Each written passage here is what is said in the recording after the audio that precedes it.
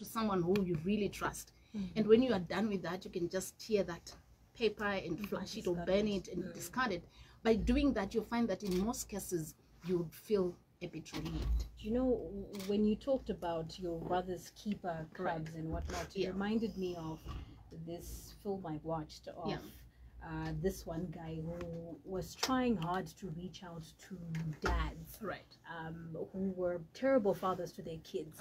And some of them were in prison, some were out, but then they were living in society, but were not productive dads to their children. So what this guy then did was he took those dads from jail on parole. They sat down with them, and then at first these men did not want to talk about their problems. They didn't want to talk about what is it they were doing wrong as fathers. But because as time goes on, they kept coming back to that circle, to that group, they ended up becoming better dads, reflecting on themselves what they did wrong, and becoming better dads, becoming better husbands. And it does really help if you put it into person. Not only that one person who then says, let's do this, and sometimes then consistency. Consistency. Sometimes two, three. I mean, someone like, particularly this time, a lot of people are going through a lot of stuff, but because of pride, ego, because I don't want to be better than him, now my problems, and no, I can't, I gotta be a man, I gotta man up. You're not manning up, you're just killing yourself, because those emotions you are repressing, one day they will explode either through illness, as I said, or a mental health condition, or sometimes in a character defect. You find someone who character, you can't associate well with others, and all those things. So those are some of the ways through which repressed emotions express themselves. So it is very, very critical that we understand that we need to let go. And just to mention this thing that most of us know, that according to the World Health Organization, men are 4 times more likely to commit suicide than women.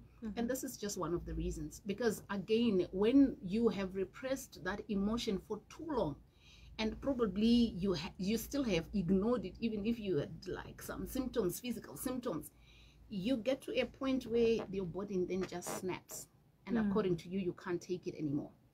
So when you've just snapped, that's it. The only way out is to say, you know what, let me take my life. So it's and more men are dying of suicide than women, because of this thing that they are not taking care of their souls. They are not nurturing their souls through allowing themselves to feel like human beings and be able to express themselves and be able to reach out and seek help from professionals. We have psychologists, we have psychiatrists, we have us coaches who will give you tools on how to go through difficult situations and stuff like that. So there's so much help out there. It's just that we need to get to a point where we say, you know, we have died enough, we have suffered enough. It's time we change this culture thing and be able to do things that a normal human being would do, so that we can fend for our families. Because listen, when you are stressed out, the part of your brain which is responsible for thinking and analyzing and making decisions is actually blotted out. So you find that even if there's a solution that you can come up with, you can't, because the stress levels are so high and they are blocking the prefrontal cortex from allowing you to decide and think. But then when you go through this process of letting out that negative energy, it then clears you of the negative energy from the system, from the brain, and you're able to think and you can come up with solutions and you can take care of yourself and your family. Wow. Anzipanapa, another thing, I understand what you're saying, but the other thing is, when I do reach out for help, there are times when it is my partner that laughs at me. You're telling me you have this problem, you're a man, you should, you're a man. So at times the reason why we then pull back, it's the partner is not supporting me. So it all comes back to the issue of mental health awareness, Nyasha. That's why we always say to people, come, let's talk about mental health and mental health awareness, because if the wife does not understand the things that we're talking about here, she is, instead of going to be the person that supports the husband to say, look, let's go together, or why journaling Have you spoken to your friend? So when people don't understand these things that we're talking about, they continue to be the gaslighters instead of helping the man. So there's need for us in families and churches and the workplaces to have more of these mental health awareness sessions, because they educate all of us. Because if you just say this to the men, like what they are saying, definitely he gets home and he wants to do everything right, and then the wife laughs and then back. So we need this kind of teaching or learning that goes across the family members or across the different structures of society, so that we are fighting together. Anzipanapa, it is difficult to then try and change the way things are, because in Indagakura a certain way, right, and Ndagakura ndiri a tough person. So to then allow myself to talk about my problems, it is not easy. Okay. I then decide I can do it on my own. I can do it on my own. Number one, perfect. Yeah. For guys mostly it's like, no, I can handle this. Yeah. I can handle this. Yeah. I can sort it out. Don't worry about it. Yeah.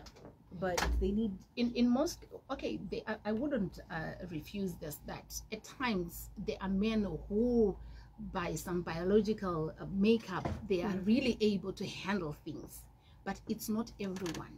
Most people will say to themselves, I can handle this, I can handle this, but they are not handling it at all. They are actually dying inside. And like I said, that's why the statistics are saying we have more men dying of suicide than women. Because no matter, ignoring an emotion that wants to come out of you does not mean it goes away. It does not go away. It will find its way of coming out. And when it comes out, you are not going to like it. It could be a terrible diagnosis that will probably wipe up all your bank balances because you're trying to seek treatment. So we are saying, you know what, it's a choice that every person has to make. If you want to remain as you are because that's how you're brought up, fair and fine. But if you think that you want to change your life for your sake, not for the sake of people around you, then you can take the advice and do things that are going to serve your life and the life of your family, if in the case that, in the future. In the future. And also one other thing, Nyasha, is we know that our children learn more from observing us. Children are cameras with legs. Children are cameras with legs. What they see, they become. They become. That's exactly. So now, if you as a man are always avoiding problems and pretending you don't have problems when you have them, guess what happens to your little boy? He is just going to observe and become just like that. And guess what you're doing? You've just created a situation where the whole generation is just going to end up the same, with mental health issues, suicidal. Maybe you're not suicidal. Maybe you develop ailments. We have ailments that run in the blood simply because you have not taught your children how to handle their emotions. So we actually encourage that when you are doing some of these self-care activities, you need to do it together or in front of your children or with your children. This is how they learn how to take care of their own emotions. Now we have a generation of young people who are doing things that are unthinkable, drugs and all sorts of behaviors. Why? Because they are also going through some emotions and they don't know how to deal with it, because you as a father, you've never taught them. So they end up doing things that they think will relieve them of whatever they are going through. But if you as a father, as the head of the family, you say from today, we are going to have family time where every day we practice how to relieve stress that we have gathered or that we have collected throughout the day or the week, and then you do that. That is the best inheritance that you can give for you.